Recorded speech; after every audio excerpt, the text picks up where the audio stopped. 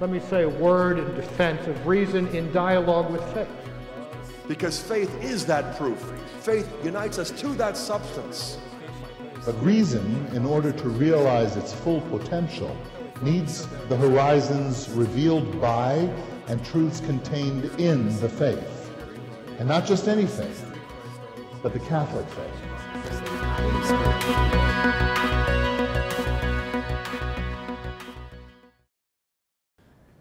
Jesus answered, "You're right in saying I'm a king.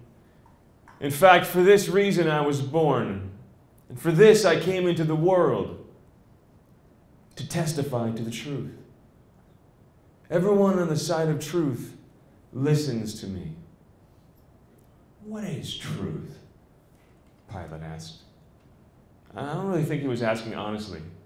I don't think he was looking for an answer. I think he was asking rhetorically, kind of making a point. What is truth? You think you have the corner of the market on truth? You know the truth? Come on, guys, you have your truth. I have my truth. Don't impose your morality on somebody else. Don't try to legislate your truth.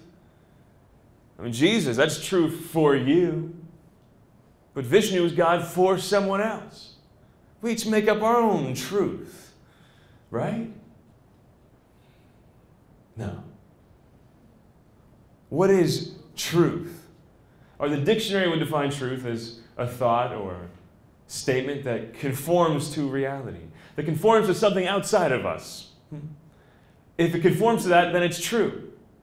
Relativism, the philosophy underlying all those kinds of statements I just brought up, and that whole "what is truth anyway" kind of thing, Pilate.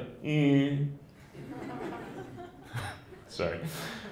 That's what I would have said if I was Jesus, which is why I'm not the Lord. What is truth anyway? Zap, eyes. Okay. Thanks, man. The philosophy that underlies all those challenges to truth is called relativism. All right, while truth is a thought or statement that conforms to reality, relativism is the philosophy that there is no reality outside of us to conform to, but that truth is relative to what each person believes. That you can make up your own truth, I can make up my own truth. Now, no one's really a relativist unless they have some serious, serious problems when it comes to things that are scientifically verifiable. Things like math and science. No one's going to say, well, 2 + 2 is 4 for you, but it's 5 for me. Don't impose your 4 and my 5. So intolerant. All right, no one's going to say that.